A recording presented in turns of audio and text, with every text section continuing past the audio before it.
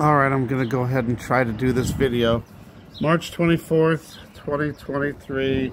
It's now 12:53 p.m. I'm not sure if you can see a halo or not through this, but I'm going to go ahead and tell you my dream. It looks like I could maybe see an edge of a circle over on the top.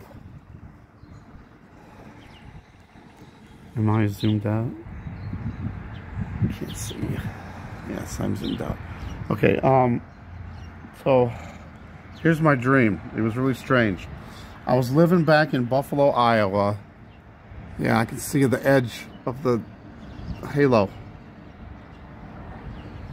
I was living back in Buffalo, Iowa, and it's near the river. The house I lived at was near the river.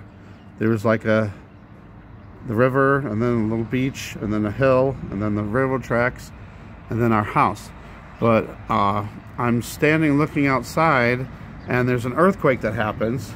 It didn't seem like it was a bad earthquake, but after that I saw a tsunami wave coming off of the Mississippi River, and it looked like it was about 6 feet, because it was like my head level, so it was about 6 feet tall, and it hit the house, and all the windows held. Some of the windows leaked a little bit, some of the water leaked in just a little tiny bit, but none of the water came crashing through. And then after that I woke up and I went to the bathroom and I went back to bed and I continued the dream. And then there was a lot of people in the house that I don't even know who they were, and I told everybody needs to go upstairs, like, because there was another tsunami wave coming. And everybody went upstairs, and I'm looking out the window, and it looks like the tsunami wave was like chest level, so I'm guessing it was about 15 feet high, just a rough estimate. And before, you know, it was coming in, but before it hit, I woke up. So there wasn't much to the dreams, but it was weird about the tsunami waves and off of the Mississippi River. I don't know if that's even possible for a tsunami wave to be that big off of the Mississippi River from an earthquake, but it was a strange dream I had. Very strange dream. So there it is. I got a lot of stuff I got to do today.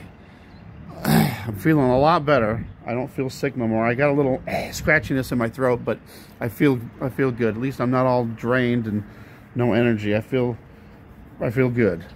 So praise God for that, and praise God for you know, he's gonna come through with an answer.